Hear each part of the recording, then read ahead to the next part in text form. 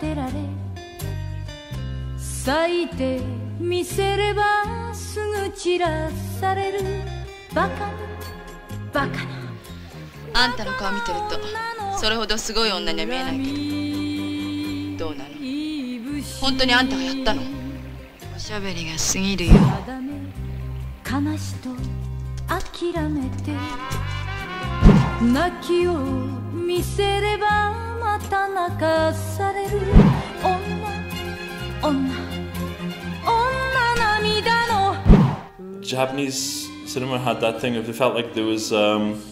no boundaries really. There was that element of that recklessness, that sort of danger of how far you can push certain things. 割と意外なのは、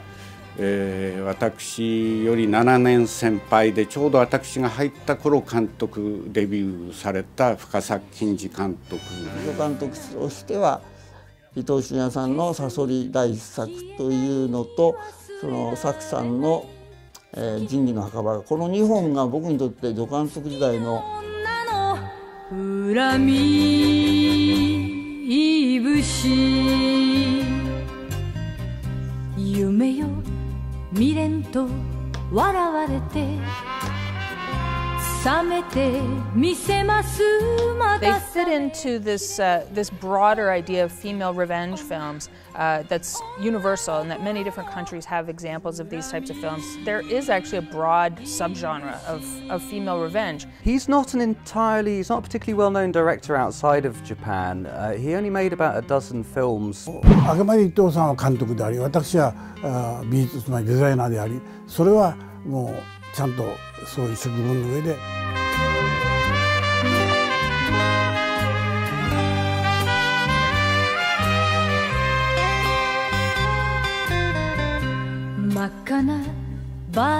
You know, there is an appeal to see strong ass-kicking, tough women in cinema, and Meiko Kaji was one of the best. The reason that she remains in that top spot is because there's not really been anyone to rival her since. 自分流れにあるわけですけれども、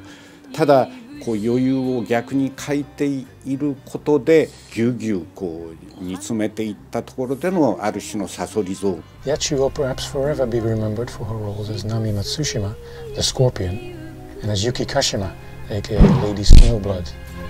女命の恨み